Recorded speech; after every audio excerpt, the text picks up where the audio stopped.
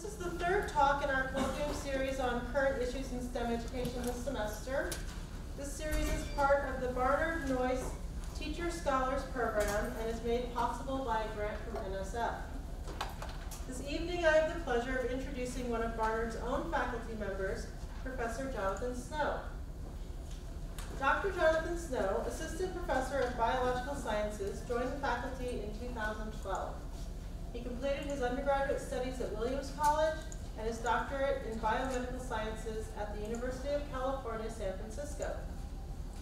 Among his many notable accomplishments, he was the 2017 recipient of the prestigious Emily Gregory Award for Teaching. Dr. Snow's research involves honeybees, which he keeps nearby on top of Barnard Hall. As many of you know, honeybee activity is crucial to both agricultural and ecological systems, but honeybees in the United States have been suffering from an increased rate of die-off in recent years. Tonight, Dr. Snow will be describing his own journey from biomedical scientist with a cellular focus to a honeybee biologist. He will also discuss the teaching challenges inherent in connecting the techniques and ways of thinking used in the study of cellular biology with broader issues of sustainability, such as honeybee disease and the growing pollinator crisis.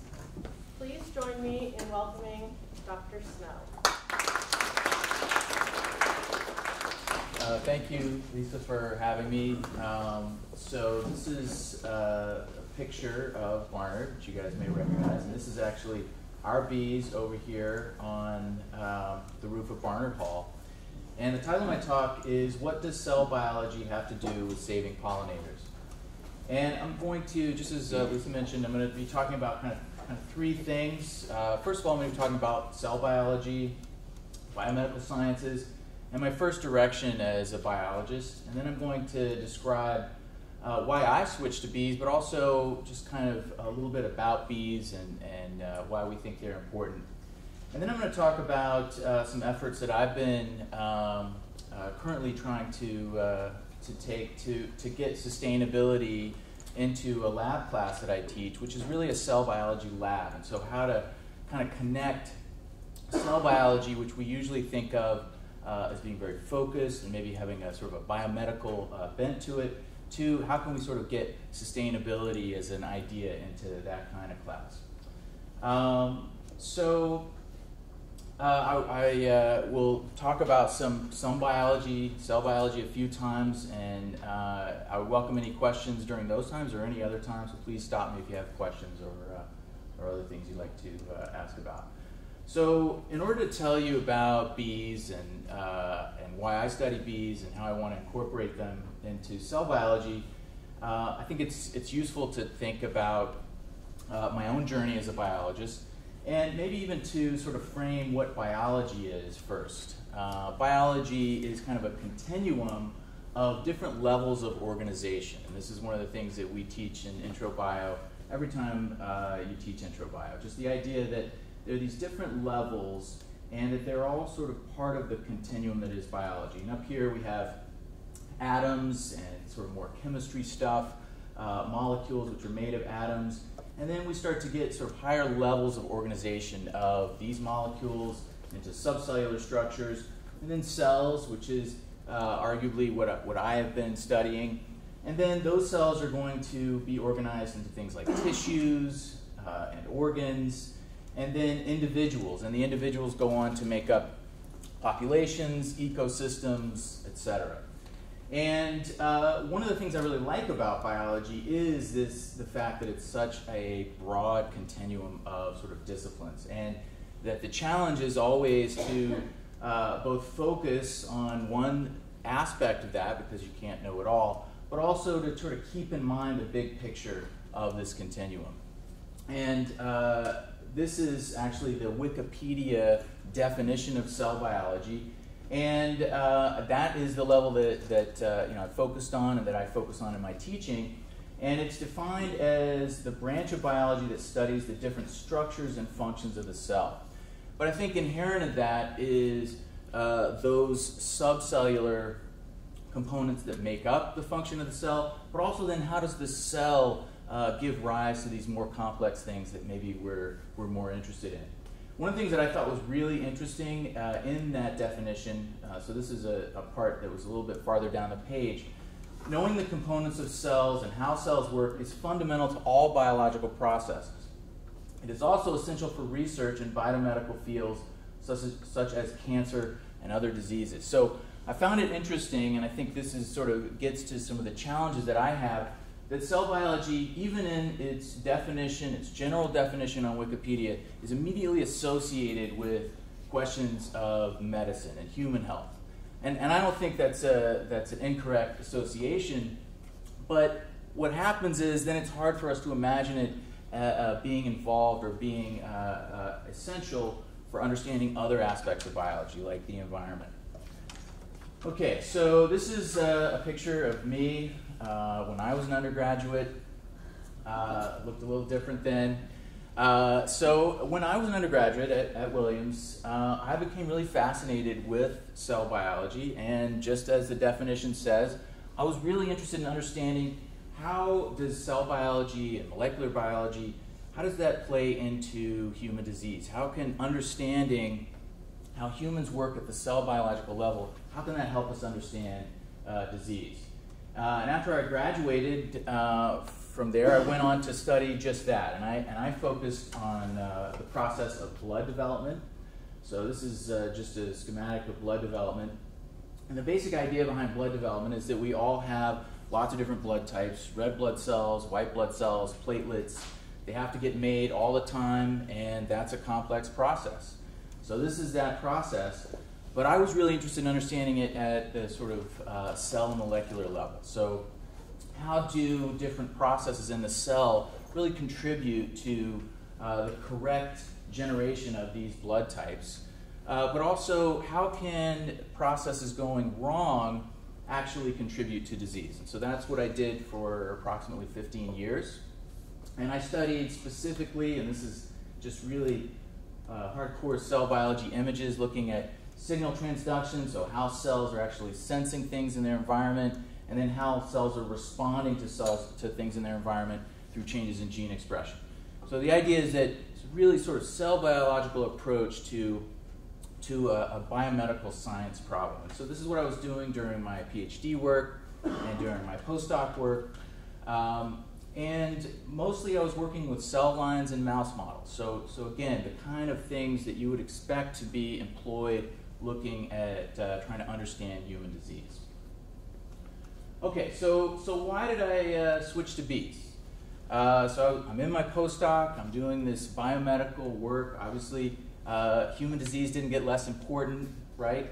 But I started to sort of change my overall focus. And it actually happened just through interests of my own, starting to get into agriculture and food production.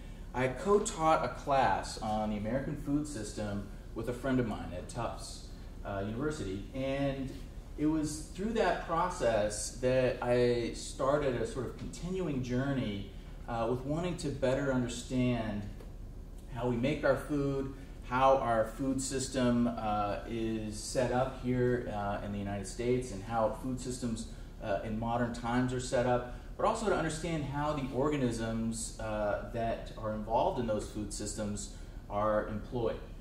And it was during that time that I actually took a beekeeping class, and I just basically fell in love with bees immediately and sort of never looked back. So there's a couple of things about bees that made them especially good to be a model. We don't know a lot about them at the cell molecular level, so it seems like a perfect place for a cell molecular biologist to get involved. At the time, they were really undergoing sort of a crisis. There was a lot of concern about pollinators and how they were doing. And the other thing is that there were a couple of tools that were already available. So we had the genome sequence for honeybees, so that just automatically put some tools in the hands of somebody who's a cell biologist. And then finally, we do know a lot about some other insects, specifically the fruit fly, Drosophila melanogaster. So that way we're going to have like a place to start off in trying to understand bees. Okay, so now I'm just going to give you my sort of like spiel about bees and why we care about them. And probably, when you ask most people, this is why they think we care about bees. Who likes honey in this room? All right, who doesn't like honey? It's okay. There's always some people. They don't usually like to raise their hands, but that's fine. Okay, so most of people think about bees' benefits as being that they provide us with honey. And certainly, honey tastes really good on toast.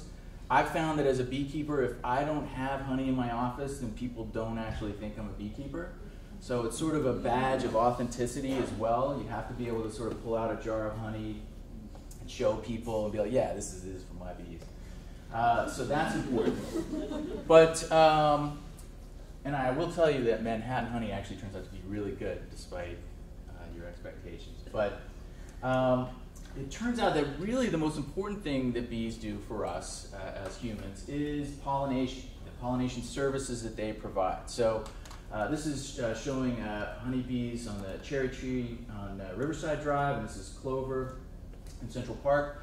And basically, as bees fly from flower to flower, they transfer pollen from flowers between flowers of the same species, and this allows for the plant to complete its reproductive cycle, which is absolutely important or absolutely critical for lots of different plants. And over millions of years, certain plants and pollinators like bees have co-evolved to be able to provide these mutually beneficial services to each other. And it turns out that bees are important in natural ecosystems, honeybees are, but they're even more important in agricultural ecosystems, and especially the agricultural ecosystems that we've set up over the last 50 years. So there are lots of plants in our agricultural system that absolutely require bees. So this is one of them, almonds. You can see here we've got almond fields in Central Valley in California. It's just almonds.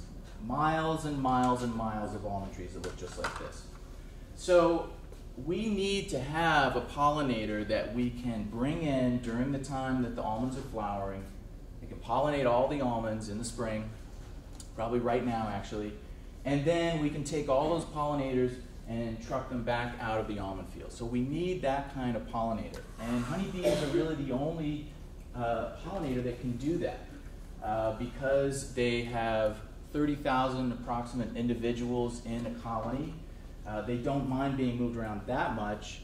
And they're generalist pollinators, meaning that they will pollinate many different types of plants. So they can be brought into many different agricultural settings and do pollination services. So almonds are the type of plant that really requires that we have honeybees. There's lots of other things that we like to eat that probably don't essentially require honeybee pollination, but you get a lot better yield when you have honeybees that are able to pollinate these plants. And so this is some examples of those: apples, blueberries, peaches.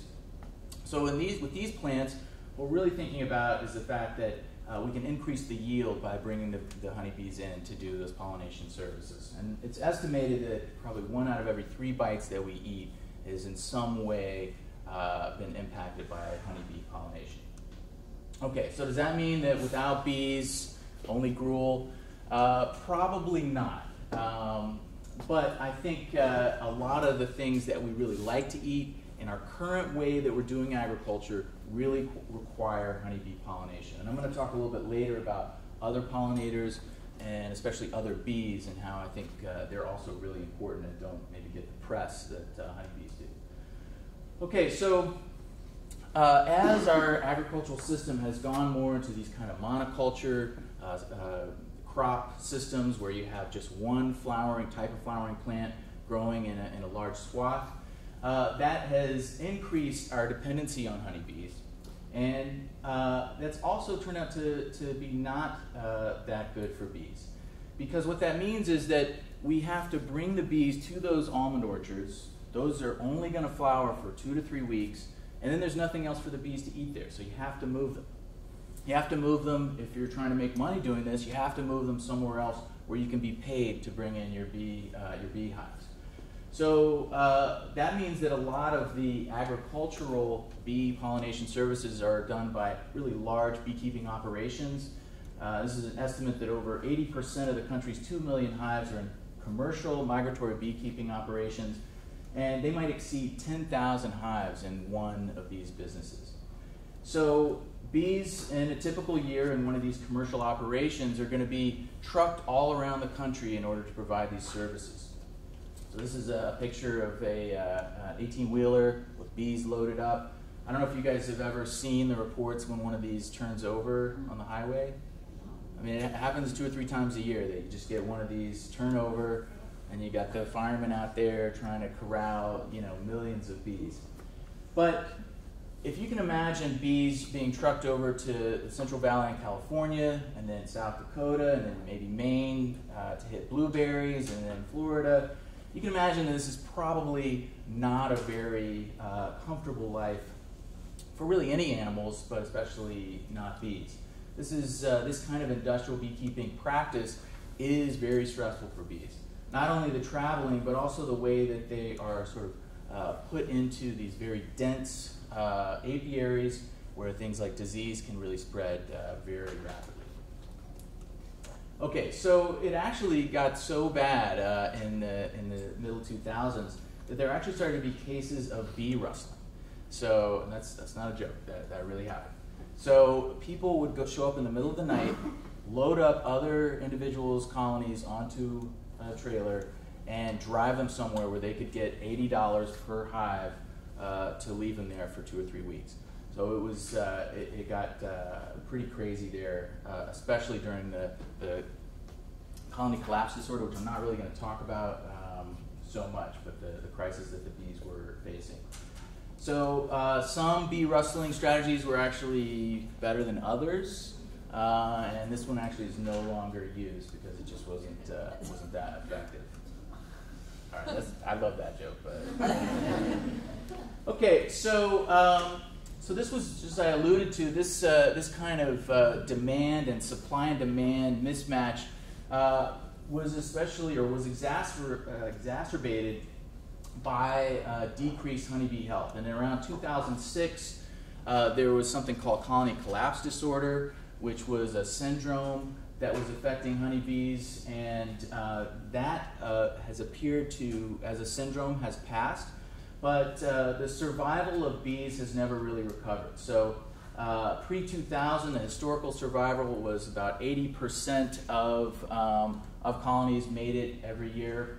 But what's happened over since 2006 is that we've had a 20% decrease, or 20 percentage point decrease from those percent colony survivals of the pre-2000 era, and that's never really recovered, even though the syndrome, colony collapse disorder, apparently is not happening anymore. So what's causing the decreases in honeybee health? Well, it's going to read kind of a who's who of environmental problems, and it's probably kind of one of those death by 1,000 cuts scenarios where we have complex interacting stresses which are causing the bees to have trouble surviving through the winter.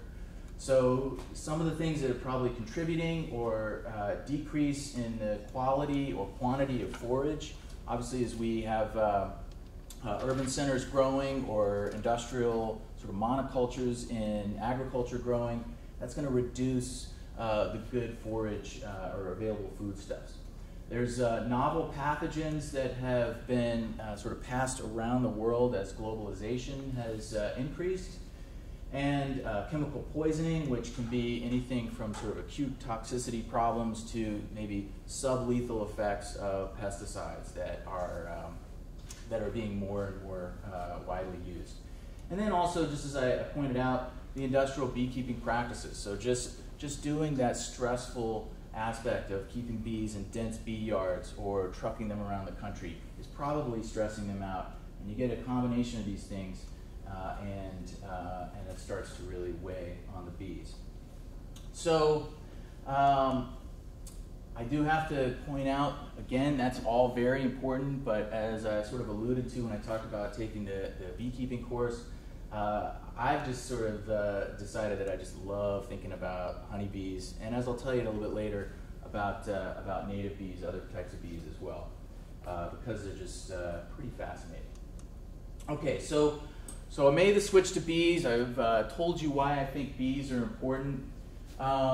So what is it that I actually study in bees? So what we study in our lab now is cell stress and infectious disease in honeybees. And we're interested in two really broad questions. The first is, how do bees respond to stress? And we talked about a couple of those types of stressors on the last slide. How do they respond to stress at the cellular level? So what are the cellular mechanisms that they're employing to respond to stress? And with the assumption that those cellular stress responses will impact the overall organism or the individual. And then we're also interested in how the cell, or how a certain parasite of honeybees called Nosema ceranae, how does it respond to similar stresses at the cellular level? So understanding both of those things, we're hoping will help us to contribute something into understanding honeybee health and how we might be able to make them healthier overall. Okay, so what we have, the cellular process that we focused on is called proteostasis. You guys don't need to learn all of this, but just as sort of a reminder, what proteostasis is the synthesis, folding, and function of proteins. And all you need to know about proteins is that most of the jobs that our cells do are done by proteins. So making proteins in your cells is really important. And this is the process that makes proteins. You don't have to worry about this process, but just trust me when I say that this is the process that makes proteins. And it's a really complicated process that can be impacted negatively by lots of different stresses. So what kind of stresses can impact this process? Well, this is actually kind of a pretty dense figure, but what I want you to think about is really just the things that are on the outside, the last or the outermost ring of this graphic. And these are the things that people know affect proteostasis, or the synthesis, folding, and function of proteins. So some of the things that you might see up there, xenotoxicity, that basically means chemical poisoning. Genetics, microbial infection, nutrition, aging, some physiological stress, which you might imagine might occur when you're trucking bees around. So these are all represent some of the things that we thought were important in contributing to decreases in honeybee health. And they're all known through lots of different models and lots of different systems to affect proteostasis. So that's what we've studied, and it's been really interesting because it's allowed me to kind of have the bees and then do this really cell biology intensive work on the bees. And even in my research, trying to kind of span that cell biology approach to the health of individuals that live in colonies of 30,000 is kind of a challenge and is constantly requiring thought. But I think that gets back to that biology continuum, right, where we've got a lot of different levels of organization of biology, and you've got to try to kind of think about as many of them as possible to really understand what's happening in living things. Okay, so lastly, what I'm going to be talking about is, what does cell biology have to do with saving pollinators? Not so much, but how can we think about connecting cell biology and broader issues of sustainability in classes? For me specifically, because I teach, and I'm going to talk about this, I teach classes that are really about cell biology, and that's what I'm supposed to be teaching. So how can I try to bridge the information in those classes with sort of broader themes of sustainability? Because what I found is that it isn't really a natural fit. It's not the first thing you think of when you try to design these classes. It's not the first thing that students think of when they take these classes. Okay, so just a reminder that we've got our sort of biological levels of organization. And if you ask people in my department what kind of biologist I am, they will say cell biologist, I think. Is that right? That's one of the things you might say. Be nice, right? So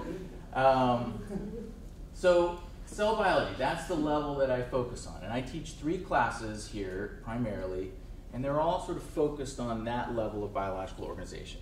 So one of them is the Intro to Cell and Molecular Biology, and that's really a kind of survey course looking at introductory biology at the level of organization of the cell and sort of below the cell. So then I teach an upper level lecture on cell biology, and that is the way that I have framed that course is that we look at how cells function as for upper level students, and then also think about how that can go wrong in progression to cancer. So we've really framed that in sort of a medical context. And then the final class that I have is a laboratory in cell biology. And in that class, we're looking at cell biology. We're looking at how you might approach understanding cell biology in a lab context. So in a doing kind of context where you're trying to actually figure out things about how the cell works.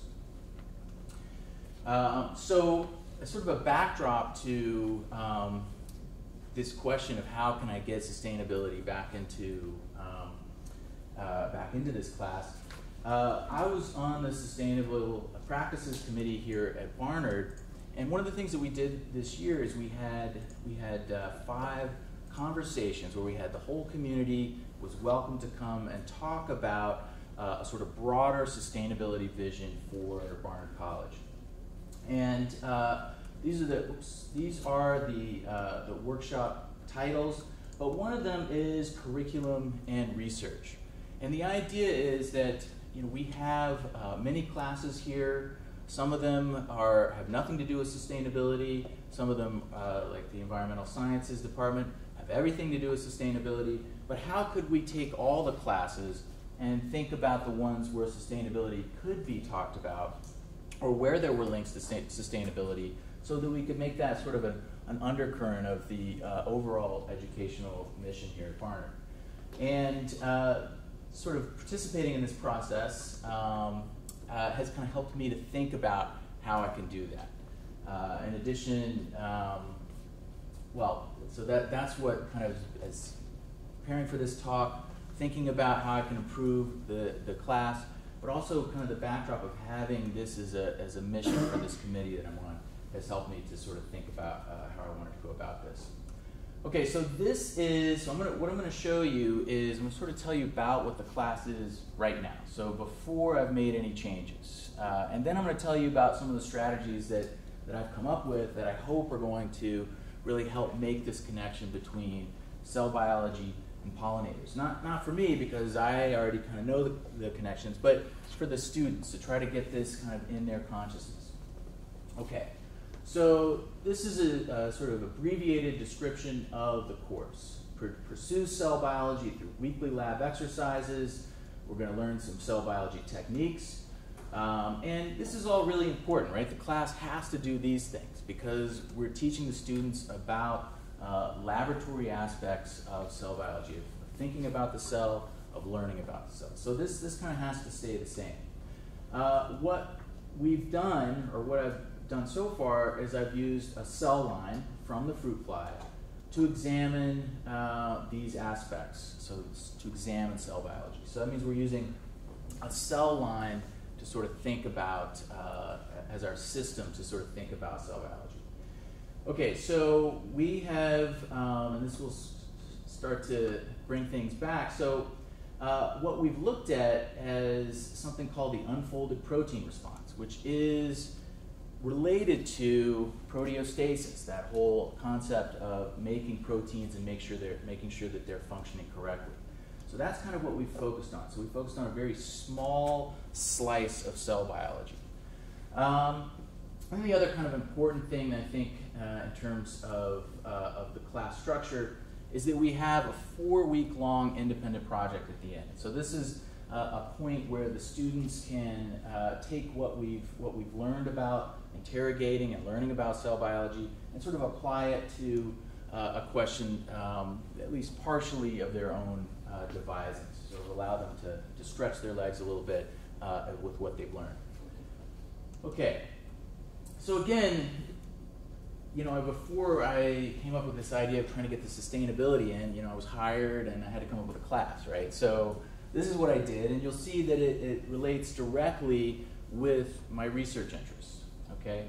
So this is what I showed you earlier about the parts of kind of real-world biology that are going to impact that cell biological process of proteostasis we have down here. One of the things, if you look in this sort of middle or second to outer ring, is you see that pathway, that acronym that I mentioned in the last slide, the unfolded protein response.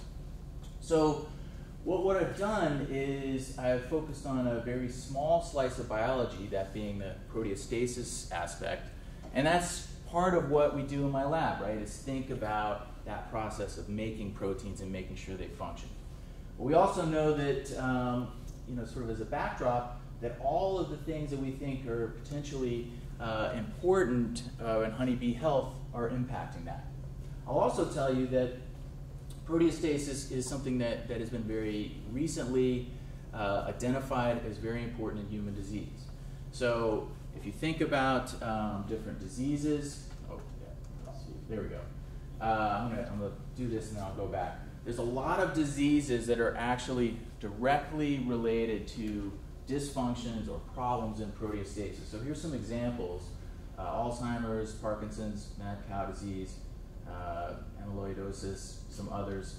But there's a growing list of diseases that we know are related to proteostasis. And again, if we think about what it is that we usually think cell biology is for, it's kind of got that medical aspect. Okay, so let's go back to this. Okay, so we know we have the broader picture of what can impact this cell biology process. We know one of the pathways or one of the processes that's involved is this unfolded protein response. So this is the unfolded protein response, and you guys should not worry about really thinking about this in a lot of detail, except to understand that this is how a cell understands there's something wrong with me in terms of proteostasis. This is one of the ways that the cell says something is not right in my proteostasis process. And all this sort of circuitry of this pathway have been worked out through many years of experimentation, and it's somewhat complex. But the idea is that the cell senses that there's a problem, sends some signal inside of the cell, and then tries to change something to respond to that problem. Because cells in general, they want to sense a problem and then figure out a way to bring themselves back into a normal functioning scenario. So what we've done is we've really focused just on this very small process and this small slice of this process in the class, which I thought has been really valuable, because the amount of cell biology that we actually have to learn for the class is actually not very great. But the different ways of interrogating the cell biology, the different ways of thinking about it, we've actually been able to look at lots of different things. So just as to go back, this is what our model is. It's the cell line. It's from the fruit fly. It grows in a dish. This is what it looks like. So this is pretty far from pollinators, right? You guys may have already started to be like, I forgot what we were talking about earlier on in the talk, because this is pretty far, pretty separated from that whole set of biology. And then again, I told you that that UPR and proteostasis has a lot of connections with medical issues. And in the past iterations of the class, that's kind of what we focused on. We used this insect cell line. We looked at a very small aspect of this cell biology, but we've really thought about it as its connections to medicine. And that's in part been because that's what I am used to thinking about, used to teaching, but also because I think that's a little bit of what the students are expecting. Most of the students who are coming through these 3 classes that I teach are thinking about health-related careers. And so this is an attractive connection for them. And I don't think it's a bad connection. It's natural and it's important. Like, we're all affected by human disease, right? So it's something that we all care about. Okay, one of the nice things about the flexibility of using this cell line is that there's a lot of tools already available. So people already know a lot about it, and they know a lot about how this unfolded protein response functions in cells. So what that means is that we can look at this small, this is all the biology is in this box. That's all we're learning in terms of biology. But we can look at it at different levels in order to better understand how it works. So we can look at the signaling level, we can look at the response level down here, we can look at cellular outcomes. So what do the cells actually do when they respond? How do they actually recover or try to recover? Okay, so again, that's what we've done. But there's really no connection with sustainability in the class as it currently is taught. It's all about biomedicine. I come in, I work with bees, and then that's really the last time we talk about bees, unless maybe we get some kind of connection with the independent projects.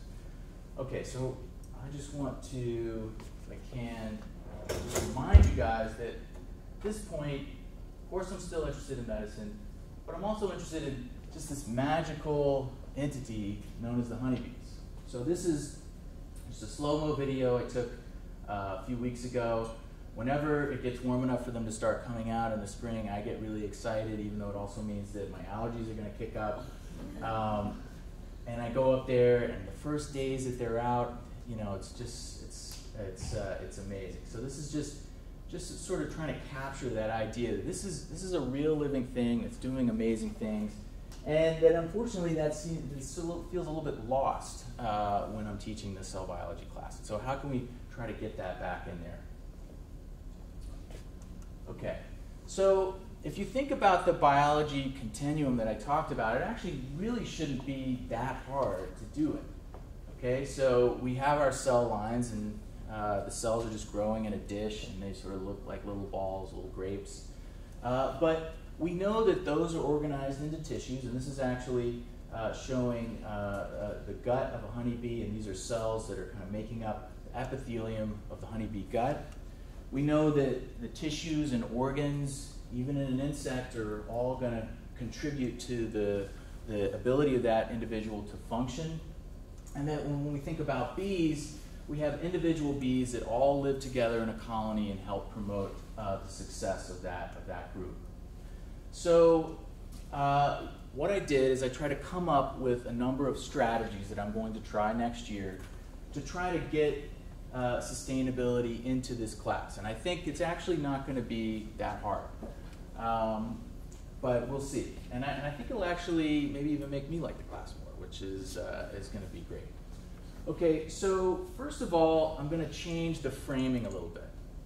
So I'm actually going to frame the class in terms of pollinators and honeybee health, or bee health. So if you think about it, the first day of class in a general class, what happens? Syllabus. We kind of talk about what's the big picture, what are we talking about? Yeah, you guys signed up for the class, but you kind of didn't think about it again until the first day, right? Right? Probably. So this is my chance to sort of say this is what the class is going to be about.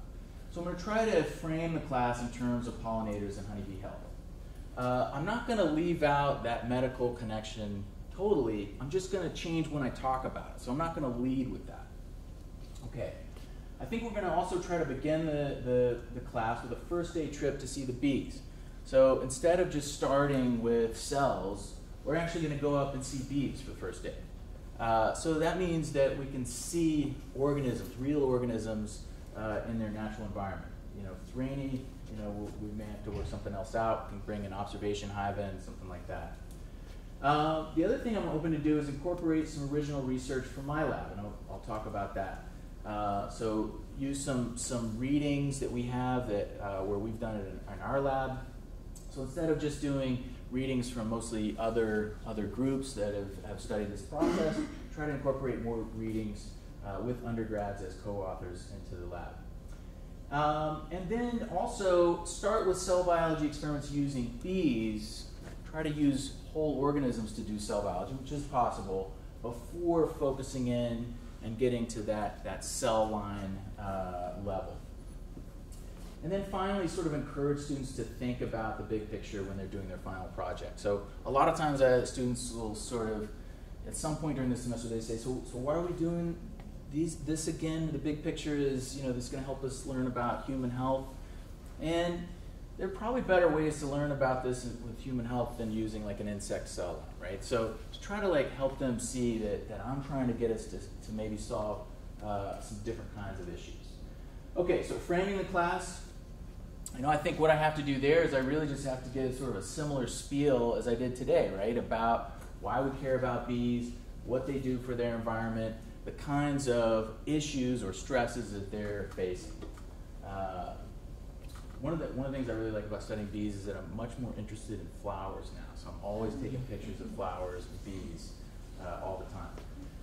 Okay, so apiary tour. This is actually something that I'm asked to do a lot. I'm asked to take people up to see the bees a lot. So we'll just sort of split up into some groups. And sort of the first experiment is just to go up and look at some bees. We'll see what they're up to. We'll observe them walking around, flying around, doing the things that they like to do. Okay, so that's something that I think will kind of help give some context at the organism level to the cell biology. Incorporating original research. As I mentioned, we already study proteostasis, that process of protein folding and function. We already study that in our lab. And in fact, we've had some great undergrads work in the lab who have been co-authors on publications where we have characterized some of this stuff in bees. And we don't need to go over that, but that means that we have some publications that we could put into the beginning reading list for the class. The first things we're going to read are some mechanistic things about how this cell biology works, but then try to immediately get back to how does this connect to bee biology and pollinator health. And in fact, we actually have a manuscript in preparation where we are actually doing some of the same kind of experiments that we typically do in the lab class. So it would be really nice to kind of have them do that in parallel with reading a manuscript where we're actually doing those things, trying to figure out about how this works in bees. And again, I think starting experiments with real organisms doing experiments with organisms is something that biologists like to do, so not everybody likes that.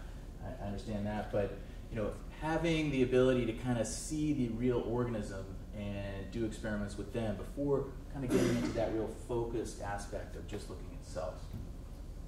This is actually, we capture bees using these aspirators, and then people are always sort of shocked that that's how we do it. There's a little mesh here, so you won't suck it into your throat. So it's totally safe. Okay, but I actually want to make in the final minutes, I want to kind of make another pitch, which is that maybe we should even be going a little bit farther. That honeybees may be sort of the gateway to like broader sustainability issues. So when I usually talk to students, they are sort of under the impression that there's two types of bees, honey and bumble. That is not true. There are in fact over 20,000 species of bees in the world. 4,000 of them are here in North America, and this is actually a poster that I have outside my office showing a small subset of the bees you might find in North America. A really diverse group of individuals. And they're all involved in pollination. And the relative importance of them is going to depend on the ecosystem, but they're all involved in pollination and probably contribute to that service that we need, but also that ecosystems need. And just as we can kind of imagine that honeybee health has been decreasing, it turns out that similar decreases in the health of all these other bee species when they've been studied has also been noted. Okay, so this is from a review. This is looking at a bumblebee, Bombus affinis. And the black region here shows its historical zone. So where did it, or its historical range. So where has it typically been found over time? And then this sort of lighter gray is showing the range, the current range. So the range has shrunk. But even more troubling is that these were all of the observations during that time. So not only were they only observed within this gray range, but it wasn't like they were seen all over that gray range. So we've actually seen a decrease in the range of this bumblebee species and probably a decrease in the number of the species overall. And that's probably true for most bee species and actually maybe most insects. So the causes are likely the same ones that are impacting honeybee health. Forage quality decrease, novel pathogens, chemical poisoning, and industrial beekeeping practices. And what I mean by that is it turns out that honeybees are probably not that great for native bees or wild bee species. So while I am certainly never going to abandon the honeybee, it's important to think about how they're impacting these other species and how the health of these species are sort of being impacted in parallel to the honeybees, which of course get a lot of press. So, do we have native bees around here? Yeah, this is a picture of a bumblebee that my wife took on Barnard's campus last summer. And so one of the things that I'm thinking is, maybe that same day that we have the apiary tour, maybe we can go up to our very own little wild bee range up here on the Diana Green roof and actually see if we can see some native bees to sort of, again, like increase the context. Not just honeybees, which I agree are the best, but these other bees too. Like, can we see some? Can we actually see some in their wild environments? And then another professor in our department showed me this really cool crowdsourcing website called iNaturalist. And I uploaded the picture, and I found out that this bee is a brown-belted bumblebee. I didn't know that. I don't know a lot about native bees, which is one of the reasons I'm kind of interested in this. But what this implies is that not only could we maybe do our own sort of bee hunt during that first day to help provide context, but we'd actually do a really simple identification test just to see what's out there on that day in September. So that's another way that I'm kind of hoping to kind of increase the sustainability broader than just this really important familiar species to us, the honeybee. So I want to just end on some themes that I think are important, and then I'd like to take some questions if you guys have any. So one of them is I think that biology is really important to recognize that biology is a continuum of different levels of organization, and that they're all sort of dependent on each other for a full understanding of biology, and that's one of the things I love about biology. Another thing, which you guys probably knew already, is that bees are critical pollinators and that they need our help. And I think that's something that's important.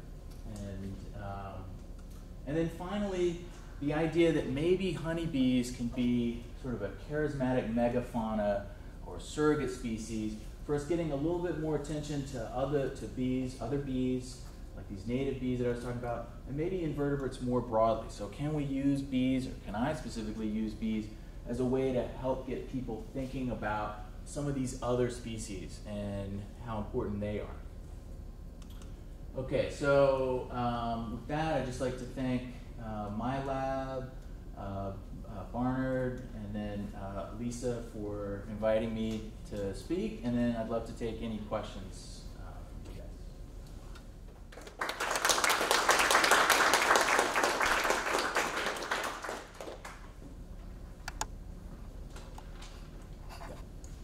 So would your showing of the bees be limited to just the fall semester, because would they be hibernating in the beginning of the spring semester, or will you bring them into the classroom? Well, so I actually just teach it in the fall, which is kind of one of the things, I would love to do independent projects at the end of the fall with bees, but they're done at that point. So we could probably do it, but they would not like it. And that would mean that I would get stung. So. Okay, you said that bees pollinate within species. Do they know if they're pollinating the same species? Like if there was a field of various flowers or species of flowers, would they just travel to certain ones, or do they just... Yeah, so they've actually got this thing where when they, on a given day, they pick a flower and they just sort of stick to that for a certain amount of time. And obviously they stop doing that and go to another flower at some point. But they are kind of faithful once they pick a flower to pollinate, and that's really important for them to be efficient pollinators, because obviously taking pollen from species A to species B would not be beneficial.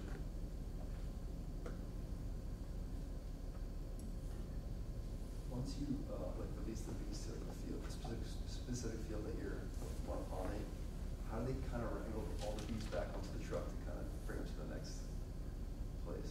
Yeah, so we move bees sometimes, and one of the things you realize about bees is you can't worry about every last one because you'll never get them all in the box.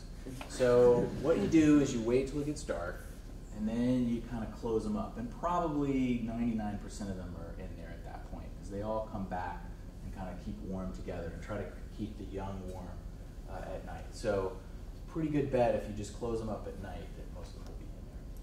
Is there something attracting them back though? I mean, it's like their relatedness to the queen and the other bees. I mean, so all the work. So the bee colony is made up of 3 types of individuals. So the queen is the reproductive female, and then you have sterile females, which are the workers, and they basically do all of the important jobs. And then you have the males, which mate with queens from other colonies.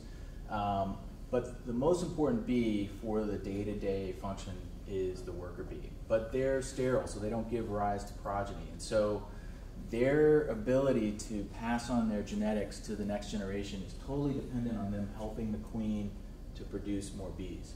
So they are programmed to come back to help their colony.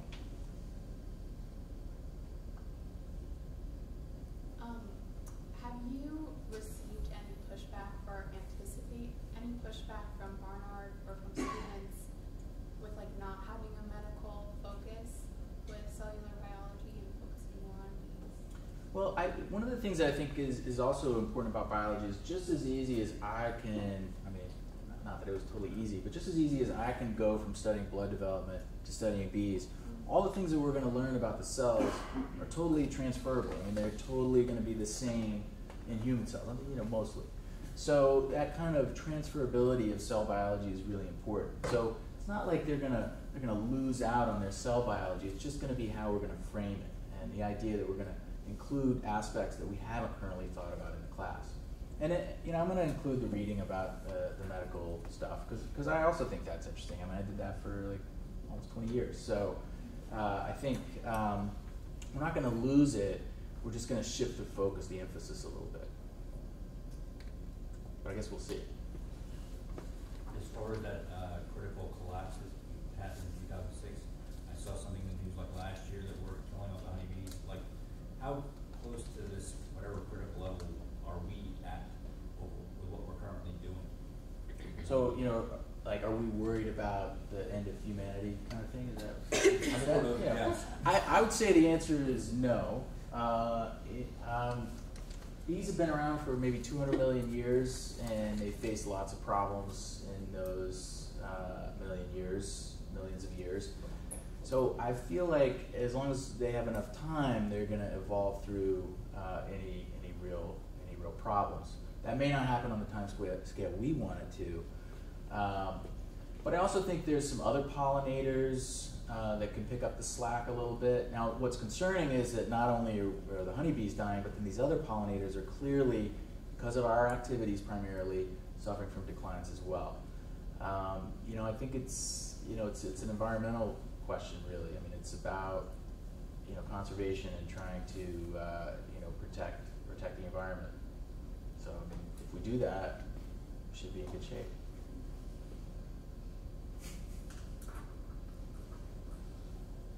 How does the movement or the trucking of the honeybees impact the other species? Is it that when they're closer to the other species, there's competition for food resources, or?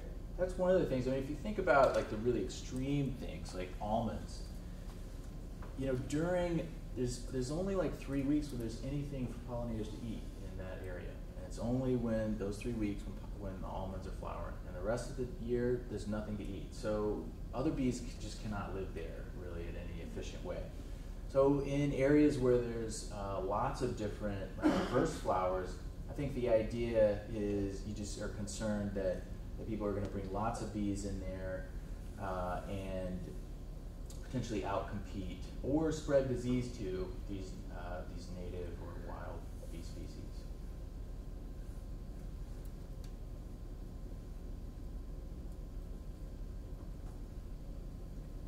Do you have an estimate of how big your bee colony is?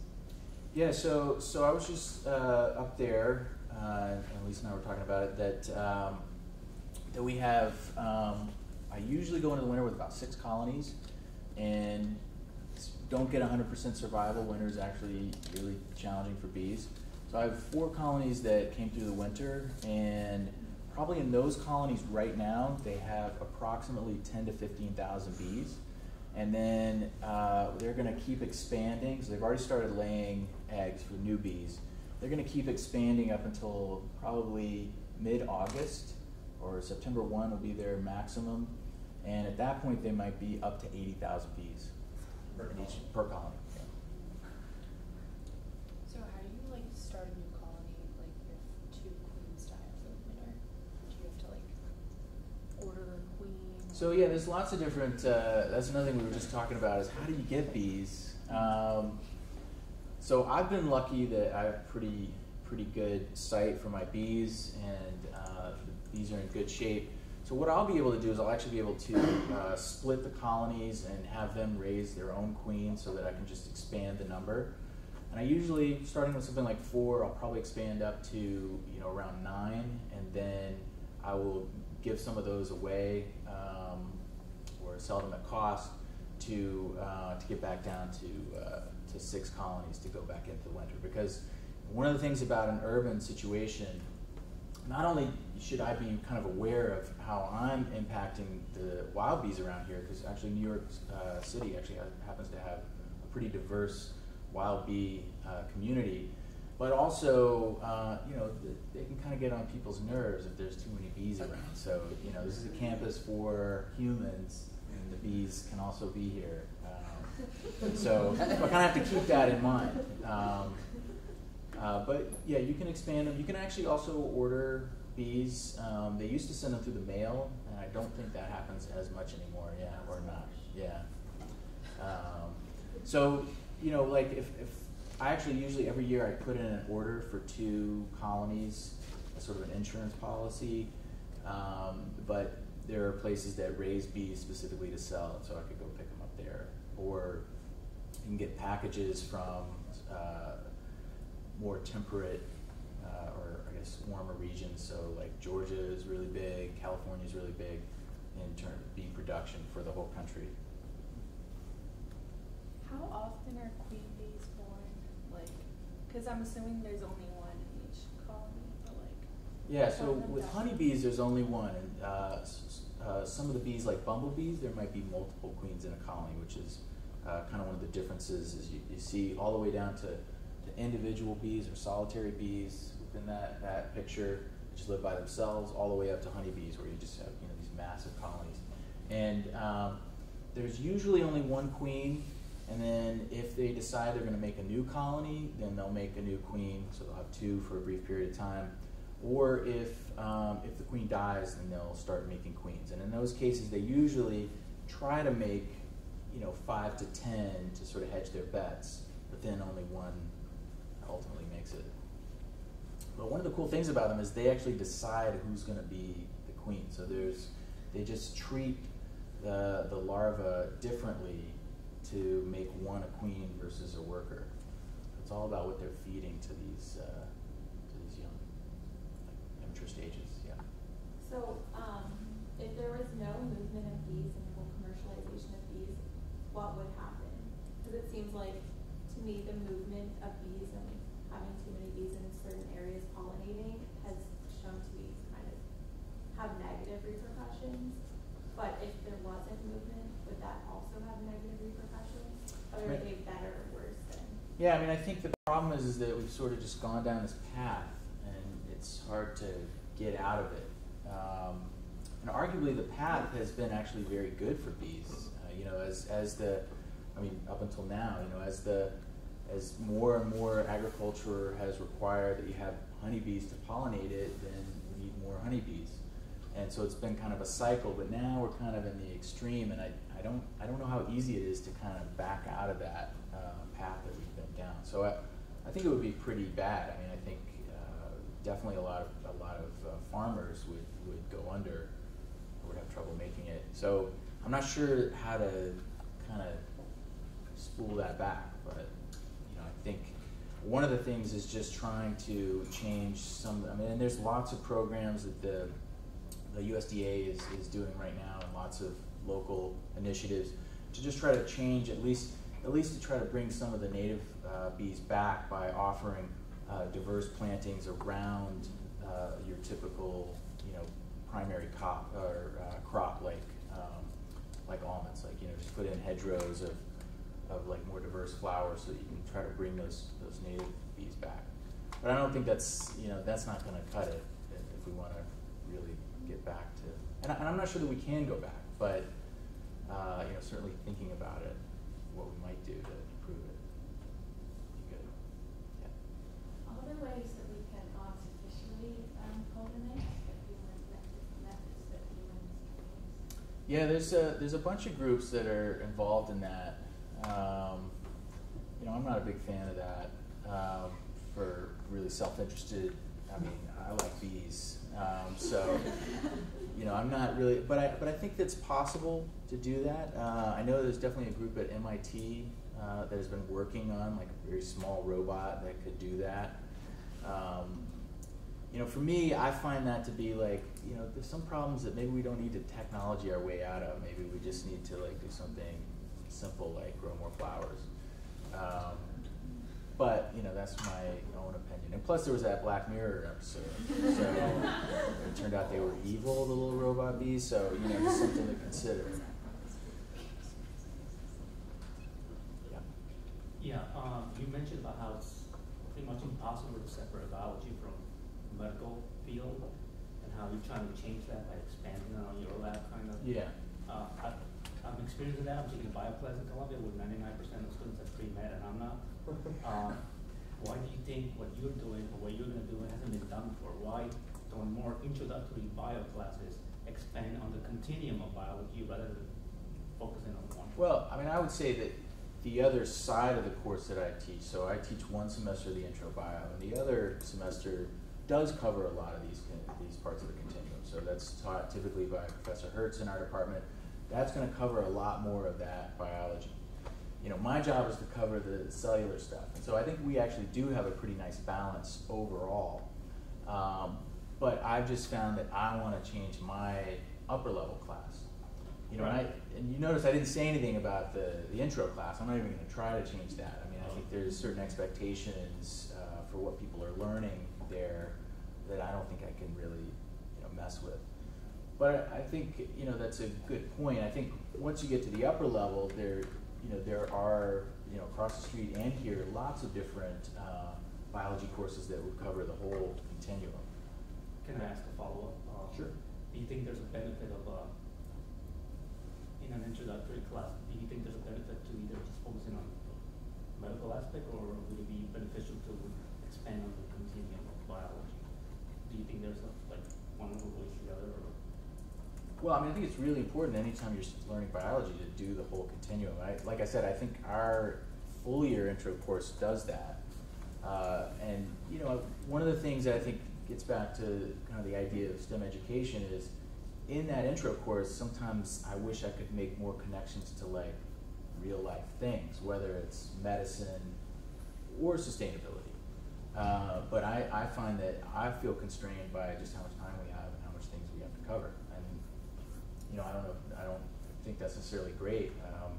One of my colleagues calls it the coverage monster, where you just sort of feel like trapped to cover a certain amount of things. But I think that's one of the things at the lab, there's really only certain kind of ways of thinking and techniques that we have to kind of think about. So how I contextualize them is fairly open in that upper level context. But the intro, I think students appreciate when they see links with real world things. We just don't have that much time. Everybody's getting up at 8 or at 9:49 to leave the class. They don't want to give me that extra last minute. Oh, I'm just kidding.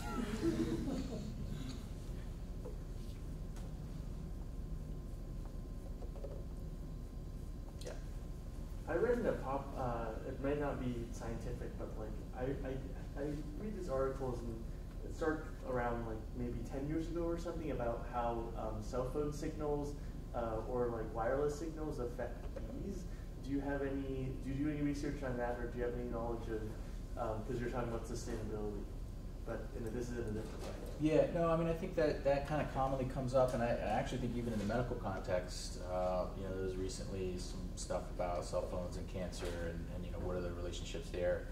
I'm not aware of any data that really firmly suggests that cell phones are involved in either of those problems, in a really, we've got to be worried about it kind of way.